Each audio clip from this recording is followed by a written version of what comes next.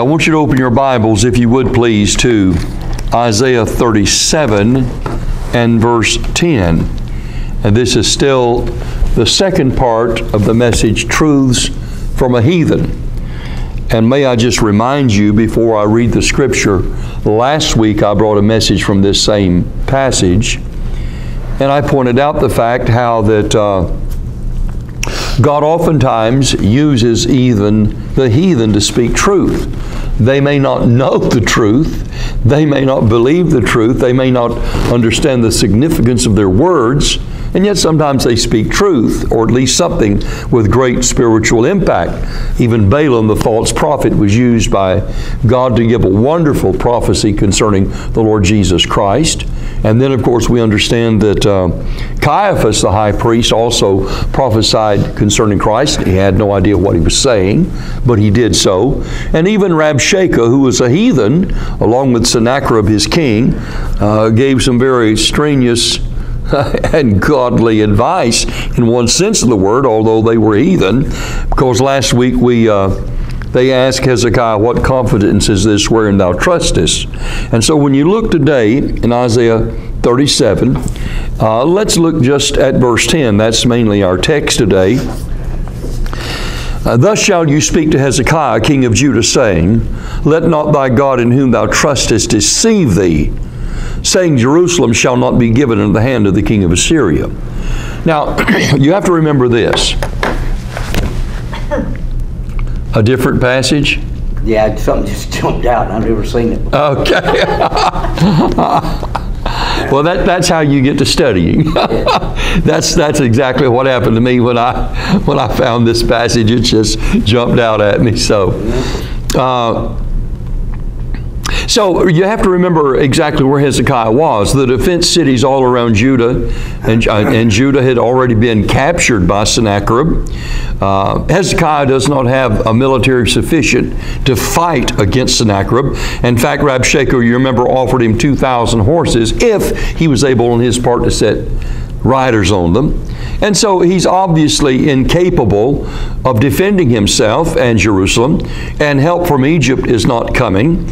And so they ask, what in the world is the confidence wherein you trust? And then they said, let not the God in whom you trust deceive you. Now, the word deceive literally means to deceive or to beguile. So here are the implication of these words to Hezekiah. Rabshakeh is implying that God could not and would not protect either Hezekiah or Jerusalem. So they're saying, if you are convincing yourself by any stretch of the imagination that you are going to escape and that Jerusalem is not going to be captured, then the only God in whom you are trusting is deceiving you, because that is your only hope at this particular time. So he's saying, there's no help for you. You're going to fall into our hands. Jerusalem's going to be captured, and so are you. So when Rabshakeh then spoke these words to Hezekiah, let not thy God in whom thou trustest deceive thee, it was not just simply psychological warfare. It was not just simply a psyops, as we would call it. Surely they did wish to make Hezekiah doubt his God. That is true.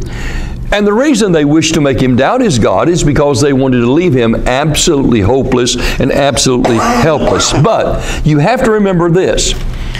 Rabshakeh and Sennacherib were absolutely sure, they were absolutely positive that Jerusalem was going to fall in their hands. They'd conquered all the other cities.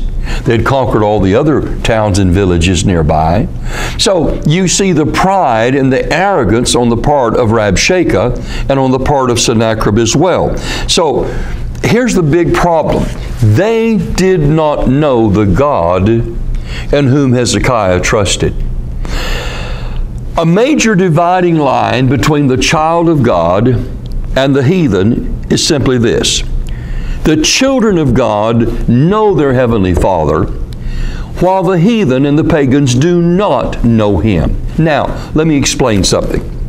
They may have heard about Him. They may have read about Him. but they do not know him personally, and they do not know him intimately. They are totally and completely ignorant of him. They're ignorant of his attributes. They're ignorant of his person. They're ignorant of his power. And then they callously liken him to their gods. In other words, the only thing that they would know about the one true and the living God is what they know about their own false gods. So, let me just show you. I want you to look in your Bibles, hold Isaiah 37, but look in your Bibles to 1 Kings chapter 20. Here are some words that we need to look at and a situation that we need to consider. Because in 1 Kings chapter 20, Ben-Hadad, who is the king of Syria, has 32 kings to join him, and he's going to do battle with Ahab, king of Israel. So Ben-Hadad is so absolutely confident that he's going to whip Ahab because Ahab has so few men and is so weak militarily. Can you imagine, just for one moment, the size of the army that Ben-Hadad must have had with 32 kings? And so they're in his pavilion, the kings are, drinking themselves drunk. And if you look in verse 18, when some of the Israelites come out, notice if you would please, in fact go back to verse 16, and they went out at noon, but Ben-Hadad was drinking himself drunk in the pavilions, he and the kings, the 32 kings had helped him, and the young men of the princes of the provinces went out first, that is these young Israelites. And Ben-Hadad sent out, and they told him, saying, there are men come out of Samaria. Now watch this. And he said, whether they be come out for peace, take them alive. Or whether they come out for war, take them alive. So it doesn't matter, he says, why they're coming out. If they want peace, wonderful, capture them. If they want war, wonderful, capture them. It doesn't matter, just take them alive. So, he's sitting there giving this order, and his men go out. And if you look in verse 19, so these young men of the princes of the provinces came out of the city, and the army which followed them, and they, that is the Israelites, slew every one his man, that is all the Syrians, and the Syrians fled, and Israel pursued after them, and Ben-Hadad, the king of Assyria, escaped on a horse with the horsemen. Now watch. And the king of Israel went out and smote the horses and the chariots and slew the Syrians with a great slaughter. So here's the situation now. Ben-Hadad with 32 kings is soundly defeated by Ahab with just a few men. I mean, they are absolutely trounced upon. So here's the question that you have to ask yourself. How did the Syrians explain their loss? Well, let me tell you. They explained their loss with a theological concept. They explained their loss based upon the theology that they held concerning their God. For instance, look in your Bibles, if you would please, verse 23. Here's what they said to Ben-Hadad. Well, they said, and the servants of the king of Syria said unto them, their gods, that is the gods of Israel, their gods are the gods of the hills. Therefore they were stronger than we, but let us fight against them in the plain, and surely we will be stronger than they.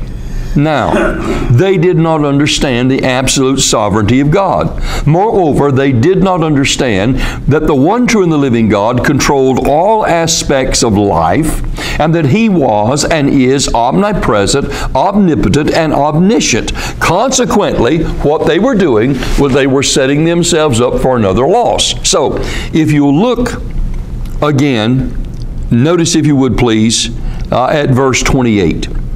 Verse 28, and there came a man of God and spake unto the king of Israel and said, thus saith the Lord, because the Syrians have said, the Lord is the God of the hills, but He is not the God of the valleys.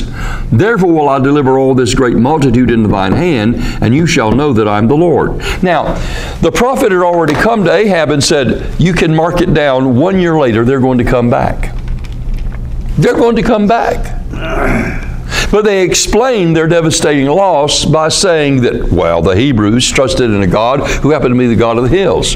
What we're going to do, we're going to fight him in the plains and the valleys. He's not the God there. He's not omnipotent. He's not omniscient. He's not omnipresent. He's not sovereign. And surely our gods will enable us to overcome them there. So, the heathen, although they may know something about gods, they don't know something about their gods. They know nothing about the one true and the living God as He's revealed Himself in the Bible. Now let me tell you, the fatal error of fallen man is not only that he does not fear God, he does not know God. How can you fear someone that you do not know? It's impossible. So I could introduce someone in this room that looks so weak and insignificant, and yet he could be a master martial artist and could take on everybody in this room. But if you do not know him and know his abilities and what he can do, you would say, well, he's a pushover. Well, it's the same thing with God. They have no idea who God is. They have no idea about Him. So consequently, what fallen man has done is this. He's erected for himself false gods in his ignorance, in his rejection, and in his denial of the one true, the living God, who has revealed Himself in Jesus Christ. What fallen man has done is he has made a god of his own. And he is deceived by the God of his own making. Now, I want to show you something. I want you to follow me in Scripture. Turn, if you would, to Isaiah 44. And I want to read a rather lengthy passage, not too long. But I want you to see what God says about idols, and I want you to see the thinking of fallen man. Look in Isaiah 44, and we'll begin in verse 8, and we'll read through verse 20. So, watch. Isaiah 44, verse 8. God says, "Fear ye not, neither be afraid." He's talking to His people. "Have I not told thee from that time, and have declared it?" Watch. "You are even my witnesses." Now look what God says. "Is there a God besides me? Yea, there is no God. I know not any." So God is saying, I'm the sovereign. I'm the only one. Now watch, verse 9. "They that make a graven image are all of them vanity, and their delectable things shall not profit. And they are their own witnesses. They see not, nor know, that they may be ashamed. Who hath formed a god, or molten a graven image that is profitable for nothing? Behold, all his fellows shall be ashamed, and the workmen they are of men. Let them all be gathered together, let them stand up, yea, they shall fear, and they shall be ashamed together." Now look what he says. "The smith with the tongs both worketh in the coals, and fashioneth it with hammers, and worketh it with the strength of his arms. Yea, he is hungry, and his strength faileth. He drinketh water and is faint." In other words, he's human, he's a man. Watch. "The carpenter stretcheth out his line, or his rule. He marketh it out with a line. He fitteth it with planes. And he marketh it out with the compass, and maketh it after the figure of a man, according to the beauty of a man, that it may remain in his house. He heweth him down cedars, and taketh the cypress and the oak, which he strengtheneth for himself among the trees of the forest. He planteth an ash, and the rain doth nourish it. Then shall it be for a man to burn, and he will take thereof and warm himself. Yea, he kindleth it, and baketh bread. Yea, he maketh a god, and worshipeth it. He maketh it a graven image, and falleth down thereunto. He burneth part thereof in the fire. With part thereof he eateth flesh. He roasteth roast, and is satisfied. And he warmeth himself, and says, Aha, I'm warm, I've seen the fire. And the residue thereof he maketh a god, even his graven image. He falleth down unto it, and worshipeth it, and prayeth unto it, and saith, Deliver me, for thou art my God. They have not known, nor understood, for he has shut their eyes that they cannot see, and their hearts that they cannot hear. And none considereth in his heart, neither is there any knowledge nor understanding to say, I have burned part of it in the fire, yea, also I have baked bread upon the coals thereof, I have roasted flesh and eaten it, and shall I make the residue thereof an abomination and idol? Shall I fall down to the stalk of a tree? Now watch verse 20. He feedeth on ashes, a deceived heart hath turned him aside, that he cannot deliver his soul, nor say, is there not a lie in my right hand? So God is saying, here's the absolute stupidity of idolaters. Either a man has to make his own idol, or another man makes the own idol. I don't care how many images of Buddha you see, or any of the other false gods, they're all man-made. Then he says, here's a man that'll take a tree, he burns part of it, he warms himself, he cooks on it, then the residue he turns around and makes a god out of it and says, you're my God, you have to deliver him. Now you and I think and say, well, that is absolute stupidity. Well, hang on. I want you to look in your Bibles to Jeremiah chapter 2.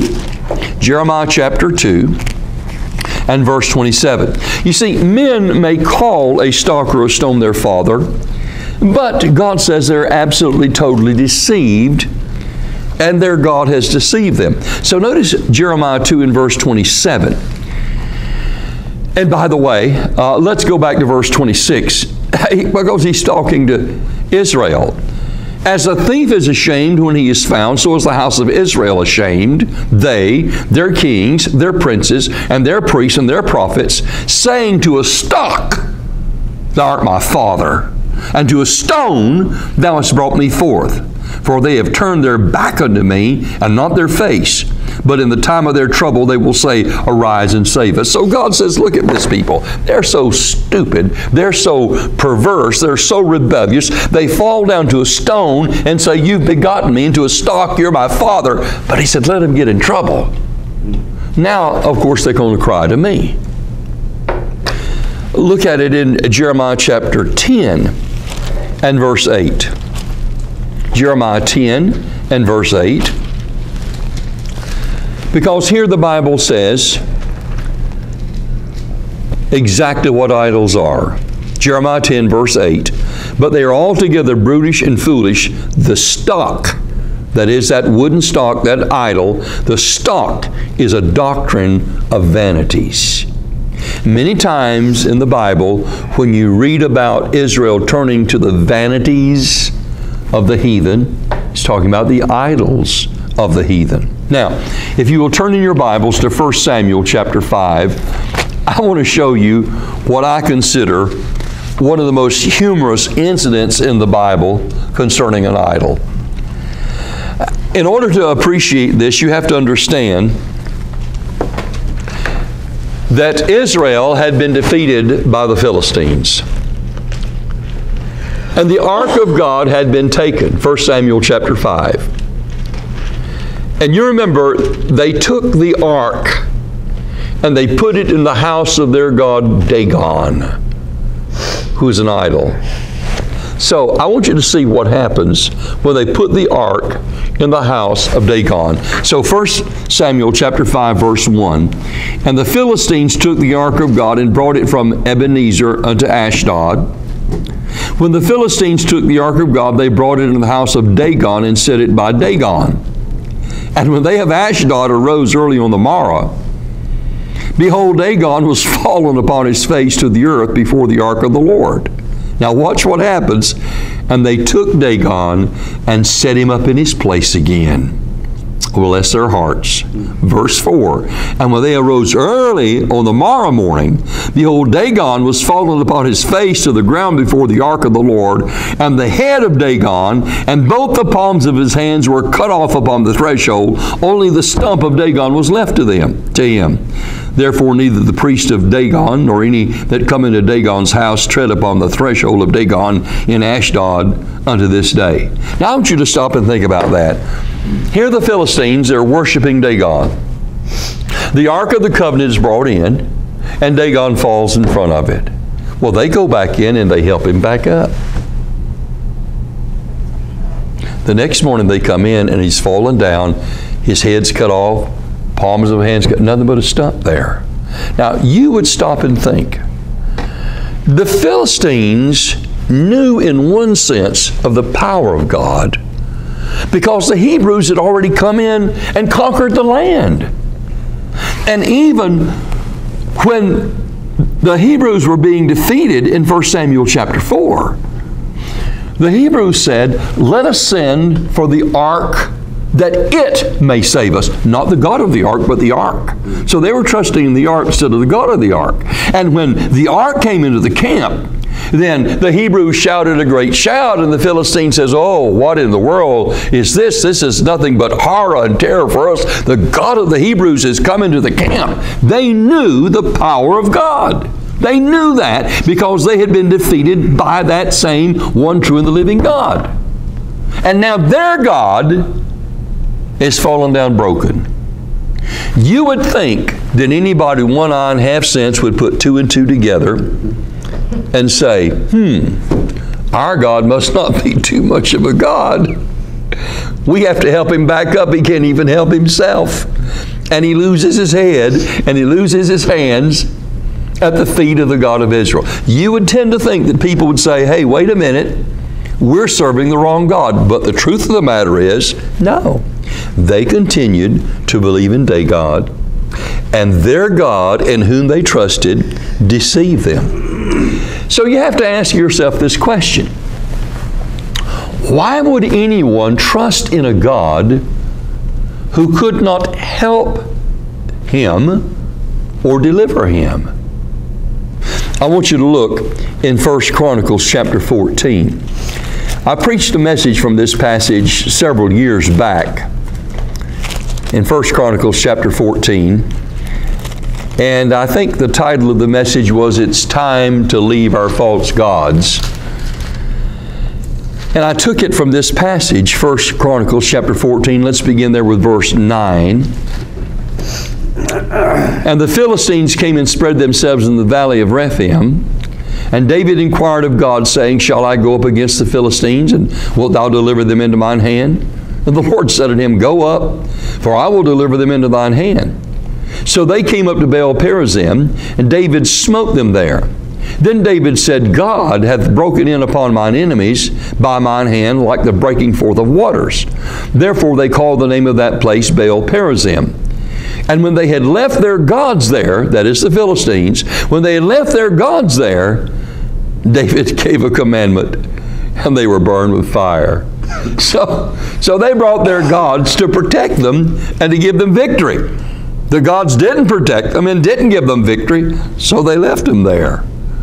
Well, it's time to leave them when they are absolutely worthless. Now, I want you to turn right over, or back I should say, to 2 Kings chapter 16. 2 Kings chapter 16. I want you to understand the depravity and the rebellion of fallen man.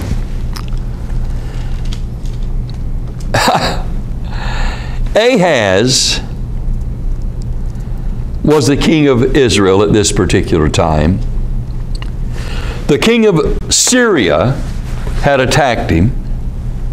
He was unable militarily to fight off the king of Syria. And so what he did was he sent to Tiglath-Pileser, the king of Assyria, gave him all kind of wealth and said, come and help me. So Tiglath-Pileser now, king of Assyria, comes and conquers Syria. Damascus is the capital. So Ahaz, the king of Israel, goes to Damascus to meet Tiglath-Pileser. So watch what happens. 2 Kings chapter 16 and verse 10. And King Ahaz went to Damascus to meet Tiglath-Pileser, king of Assyria, and saw an altar that was at Damascus, And King Ahaz sent to Urijah the priest the fashion of the altar and the pattern of it, according to all the workmanship thereof. Now this was an altar in Syria. And Urijah the priest built an altar according to all that King Ahaz had sent from Damascus. So Urijah the priest made it against or before King Ahaz came from Damascus. While he was up there, he made it, he finished it.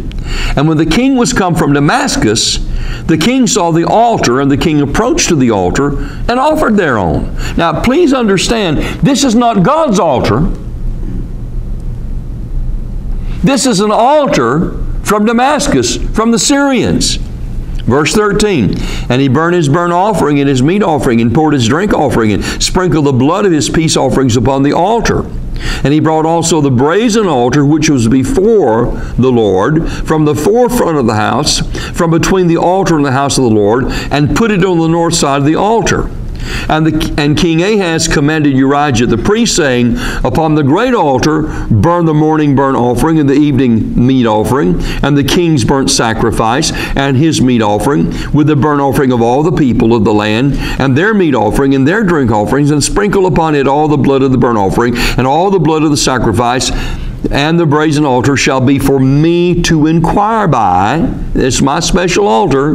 Thus did Urijah the priest according to all that King Ahaz commanded him. And you go on and see how King Ahaz then perverted and destroyed the house of God, the temple that had been built. Now, the thing is this. Syria had been defeated. Tiglath-Pileser had wiped them out. And so Ahaz sees this altar and he thinks, wow, this is beautiful. I need one just like this to worship by. Have you ever stopped to think that just because someone thinks that something is beautiful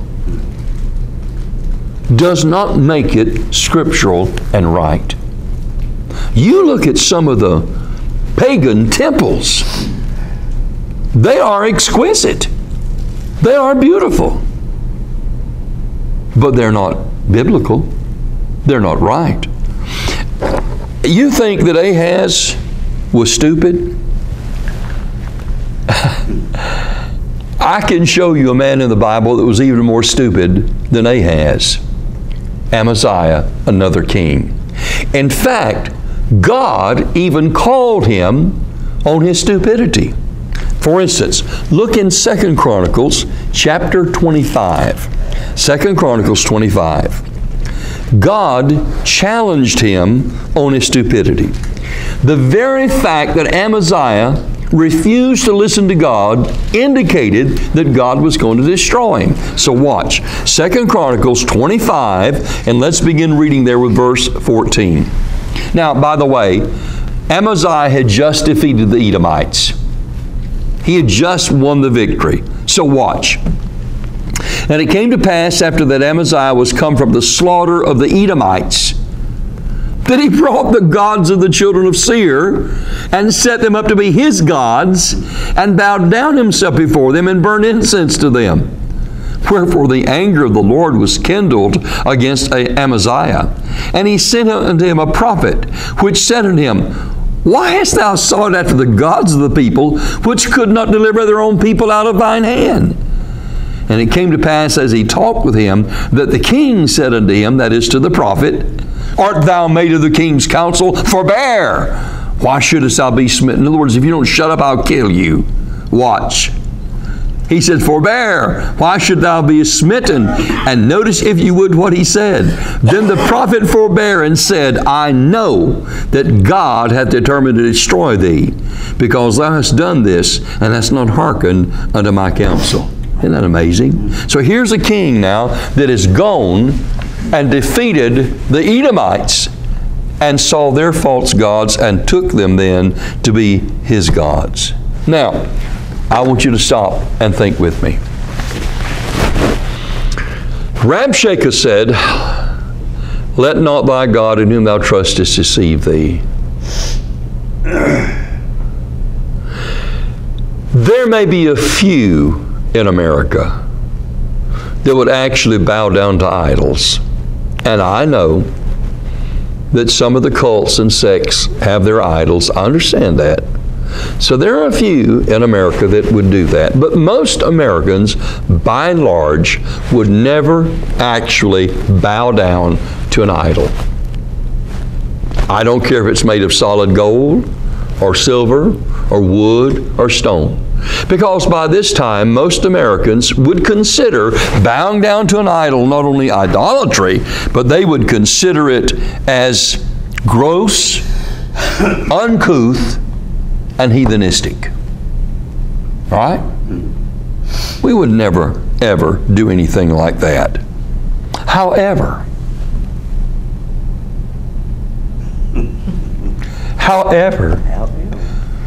we do not object to worshiping a God of our imagination. And what we do not understand is this, that the word image comes from the word imagination. You cannot make an image without first imagining that image. Everything begins in the mind. It's just like I said, cars do not begin in a factory.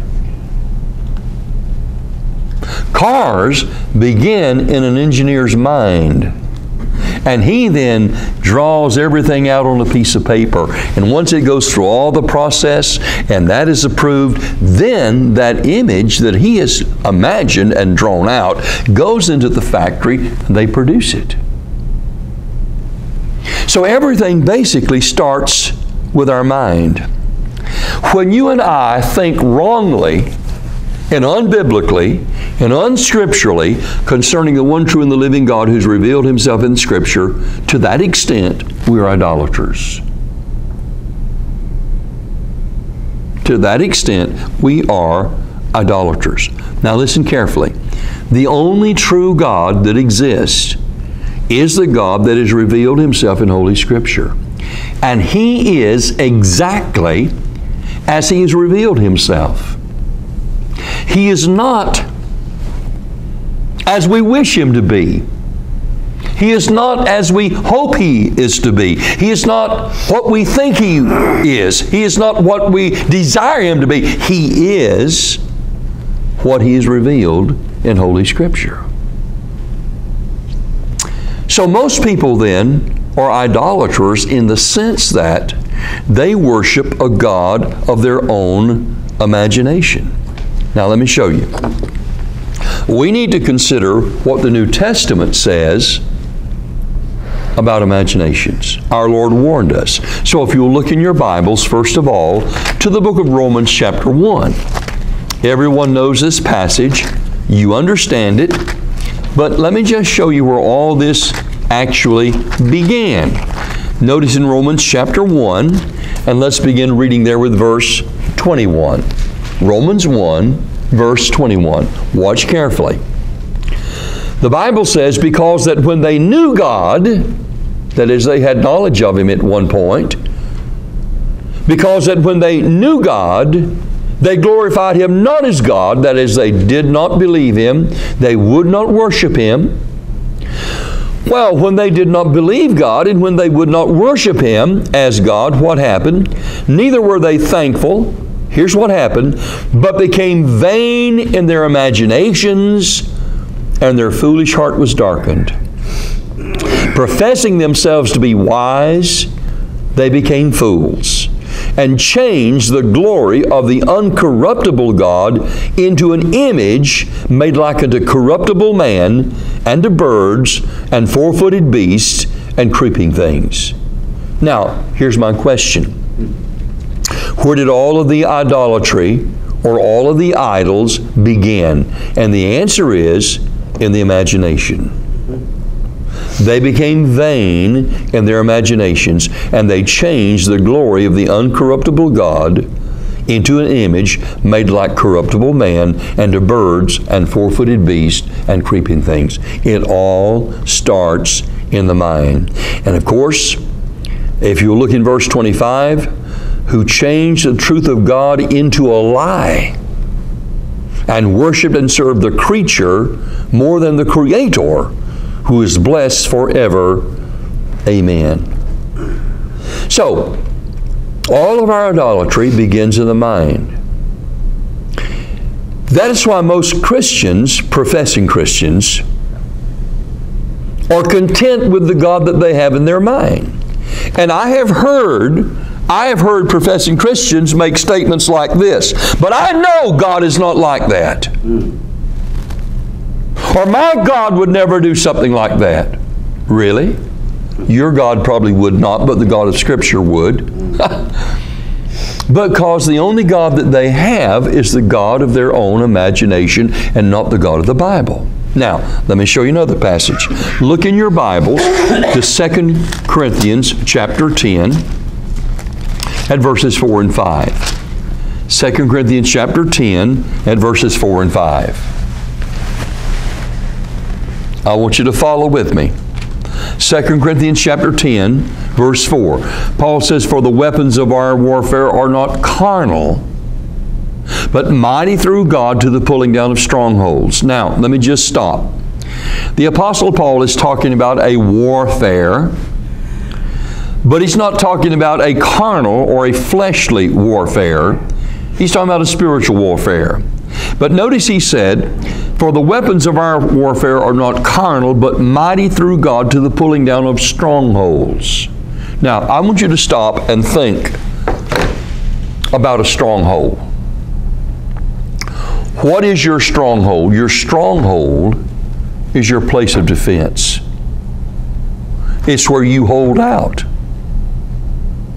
So, if that cabinet was over here, and someone came through that door firing a pistol, I would jump behind that cabinet. That cabinet now becomes my stronghold. It's my place of defense. Okay? Now I want you to watch this. Look what he said in verse 4. "For the weapons of our warfare are not carnal, but mighty through God to the pulling down of strongholds." You want to know where man's stronghold is? Here it is. Casting down imaginations, and every high thing, or literally every high thought, that exalted itself against the knowledge of God, and bringing into captivity every thought to the obedience of Christ. So what is it that we must cast down? It is our imaginations. We cannot imagine God to be as He is not. When we do, we are guilty of idolatry. The God that we manufacture in our minds is the God that deceives us, because He's not real. He's not any more real than an idol. I want you to go back in your Bibles to Jeremiah chapter 13. Jeremiah chapter 13. And look, if you would, at what God says. And He's talking about Israel. Jeremiah 13. God has commanded Jeremiah to take a new girdle and bear it by the river Euphrates. I'm not going into all that right now, but look what He said concerning His people, Judah and Jerusalem particularly.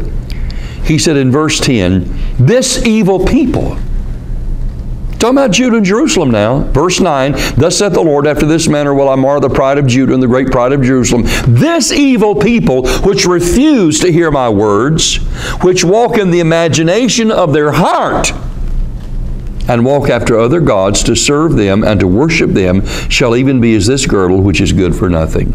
Now notice, if you would, what he said. This evil people, who, number one, refuse to hear my words, who, number two, walk after the imagination of their heart, and number three, the imagination of their heart causes them to walk after other gods to serve them and to worship them. Isn't that amazing?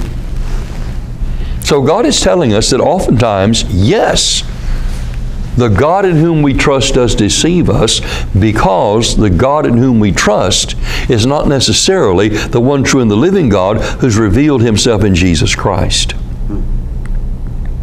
Moreover, we're equally deceived when we think that we can sin against God and escape His judgment. I know of individuals who think that somehow God's never going to judge them. God's never going to destroy them. But what is true individually is also true familially. It's also true ecclesiastically. It's also true nationally. Alice and I passed a church building this morning, and all across the churchyard were signs that said, "God bless America, God bless America, God bless America."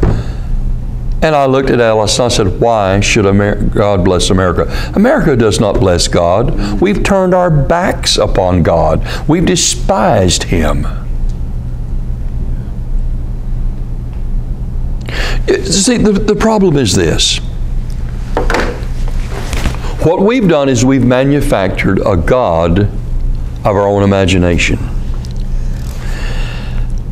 Let me point out that when we violate the law of God, and basically what we've done in this country is we've forsaken God's law. But when we violate the law of God, we are idolaters. The very first commandment is, "Thou shalt have no other gods before me." You cannot violate any of God's law. You cannot transgress against God without first violating the very first commandment. "Thou shalt have no other gods before me." I don't care what you do. When you sin against God, you have already violated the first commandment, because you have dethroned God and enthroned yourself, and you've said basically, "I don't care what God says, I want what I want, and I'm going to do what I want to do." A good example of this is found in the 10th commandment.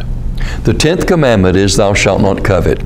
Now, God goes on to tell us in that commandment a number of things that we're not to covet. We're not to covet our neighbor's wife, his maidservants, his manservants, his oxen, his asses, or anything that's our neighbor's. But the principle is very simple. Thou shalt not covet.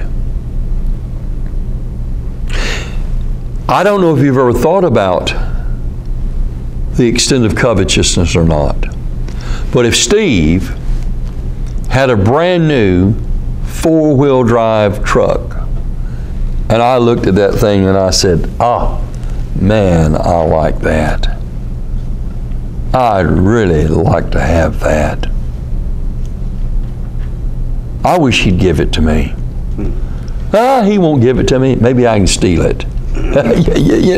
You see where I'm going with this? You know what the Bible says in Colossians 3 and verse 5? "Mortify therefore your members which are upon earth, fornication, uncleanness, inordinate affection, evil concupiscence, and covetousness, which is idolatry." So when I covet that truck, I've already committed idolatry. Why? Because I've denied God, who said, "Thou shalt not commit idolatry," or "Thou shalt not covet." So you cannot sin against God without violating the very first commandment. Now, I want to show you what God says about idols. And then I'm going to make some applications. I want you to turn in your Bibles, first of all, to Psalm 115. Psalm 115.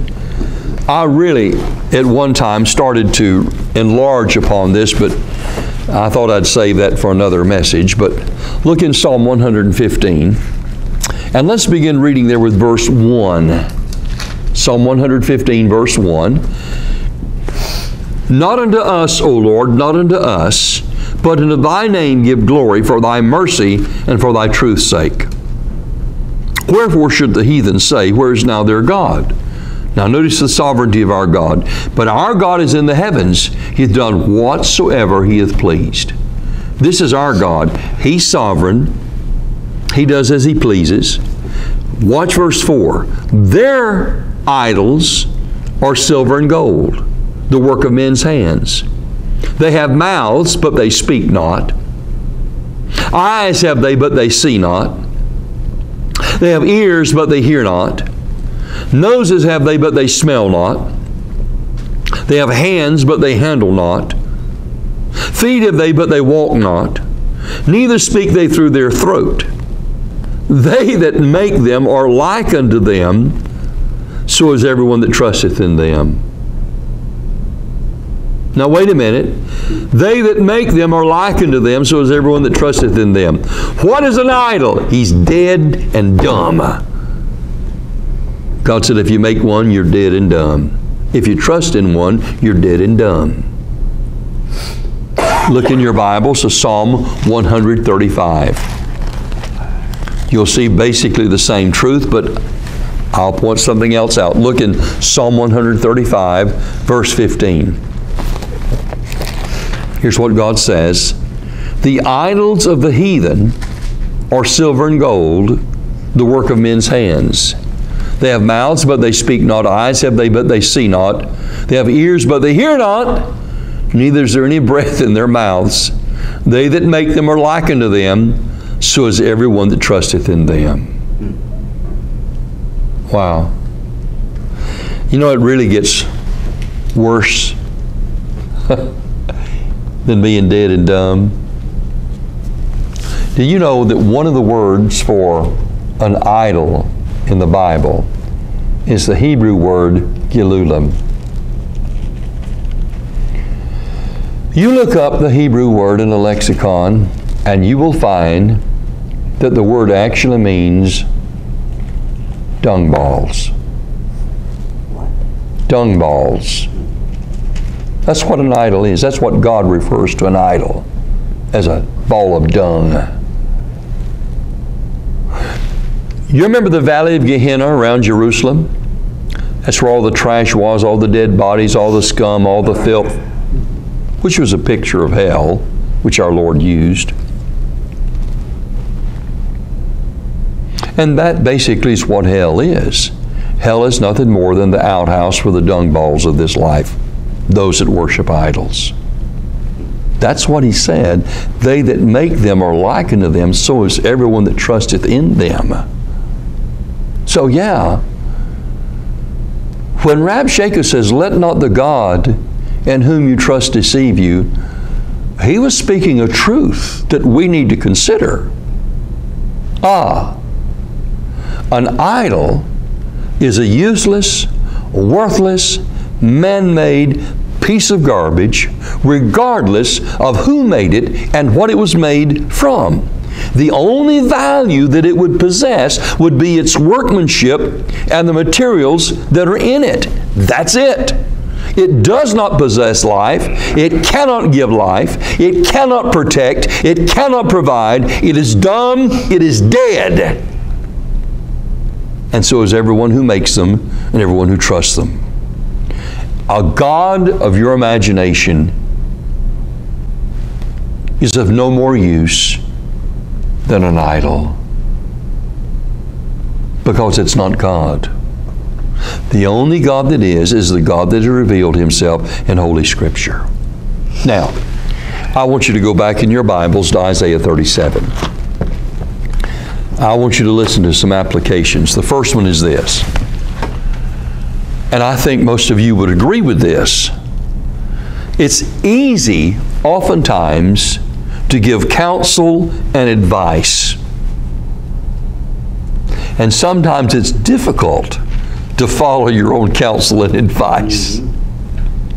So what did Sennacherib send Rabshakeh to Hezekiah to say? He sent him to say, let not the God in whom you trust deceive you. Wow. Guess what? The God in whom Sennacherib trusted deceived him. His God was Nisroch. If you will look in Isaiah 37 and verse 38, the Bible says this. In fact, let's read verse 37. Isaiah 37:37. So Sennacherib, king of Assyria, departed and went and returned and dwelt at Nineveh. And it came to pass, as he was worshiping in the house of Nisroch his God, that Adramelech and Sharezer his sons smote him with the sword, and they escaped in the land of Armenia, and Esarhaddon his son reigned in his stead. Wow. Do you realize he ended up trusting in a false god? His false god deceived him, and he died at the hands of his own sons and the house of his false god. Well, he sent word to Hezekiah, don't let the God in whom you trust deceive you. He never followed his own counsel or his own advice. and he died in idolatry. Now, I want you to think about this second application. When one refuses to bow to the sovereign God who's revealed himself in Jesus Christ, deception is absolute and unavoidable. Let me say that again. When one refuses to bow to the one true and the living God, the sovereign God who's revealed himself in Jesus Christ, then deception is absolute and unavoidable. When you reject truth, you're only open to error. When one denies truth, the only thing left is deception. Have you ever stopped to ask, what is the source of deception? How can a man be deceived? There are plenty of answers, I'm sure, but I'm going to give you two answers. First of all, a man can be deceived by his own wicked heart. Jeremiah 17, verse 9, the heart is deceitful above all things and desperately wicked. Who can know it? So our hearts can deceive us. In fact, in the book of Obadiah, chapter 1 and verse 3, God said to those people, the pride of thine heart hath deceived thee. In other words, you've got yourself up here in the cleft of the rock. You think you can't be brought down? Oh, I got news for you, said God. I can bring you down. The pride of your heart has deceived you. So, you can be deceived by your own wicked heart. But secondly, you can be deceived by the sovereign God of heaven and earth, who, according to the principle of the law of retribution, sends you that deception. It's called the lex talionis, the law of retribution, where God makes the punishment fit the crime. So, if you do not want His truth, He will see that you believe a lie. If you do not want His word, He will see that you believe error. Look in your Bibles, two passages. First of all, Isaiah 66, and look at verse 4. Isaiah 66 and verse 4. Look what God says. He's talking about people who won't listen. In fact, let's begin reading verse 1. Look what he said, Isaiah 66, verse 1. Thus saith the Lord, the heaven is my throne, and the earth is my footstool. Where's the house that you build unto me? And where's the place of my rest? In other words, you try to build something just for me, you're going to run out of materials. I made it all. For all those things hath mine hand made, and all those things have been, saith the Lord. But to this man will I look, even to him that is a poor and of a contrite spirit, and trembleth at my word. He that killeth an ox as if he slew a man. He that sacrificeth a lamb as if he cut off a dog's neck. He that offereth an oblation as if he offered swine's blood. That's because they do it in rebellion. He that burneth incense as if he blessed an idol. Yea, they have chosen their own ways. Watch now. They've chosen their own ways, and their soul delighteth in their abominations, not in God. Look what God says. I also will choose their delusions, and will bring their fears upon them, because when I called, none did answer. When I spake, they did not hear, but they did evil before mine eyes, and chose that in which I delighted not. Isn't that amazing? God said, you don't want to believe me? Fine. I'll choose your delusions. I'll bring upon you your own fears. And if you will turn very quickly to 2 Thessalonians chapter 2. 2 Thessalonians chapter 2. Look, if you would, beginning there with verse 10. 2 Thessalonians 2 and verse 10. The Bible says, and for this cause, watch, for this cause, God shall send them strong delusion. Verse 10, let's go back to verse 10. I missed verse 10. And with all deceivableness of unrighteousness in them that perish, because they receive not the love of the truth that they might be saved. In other words, they didn't want the truth. Now watch. And for this cause, because they did not want truth, for this cause God shall send them strong delusion, that they should believe a lie, that they all might be damned who believed not the truth, but had pleasure in unrighteousness. Why did God send them a strong delusion? Because they hated His truth. They refused Him. So listen to me very carefully. When God says, through Rabshakeh, let not the God in whom you trust deceive you. It's a principle.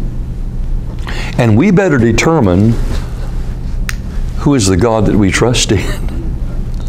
We better determine that He is the one true and the living God who's revealed Himself in Jesus Christ, because there is no other God. God Himself said, I know not any. And if God doesn't know any other God, very obviously, we don't know any other God. This also should tell you where most of the people are at in America today. They're trusting in a God of their imagination. And they're deceived by their own God. And like Sennacherib, unless God opens their eyes and gives them repentance and faith, they will die in their deceit. Let not the God in whom you trust deceive you. I'm so thankful I trust in the Lord Jesus Christ and in Him alone. Father, in the name of Jesus Christ, we bow to Thee. We thank You for Your Word, for Your truth, for Your admonition. Give us grace that we may serve Thee acceptably with reverence and godly fear. In Thy name we pray. Amen.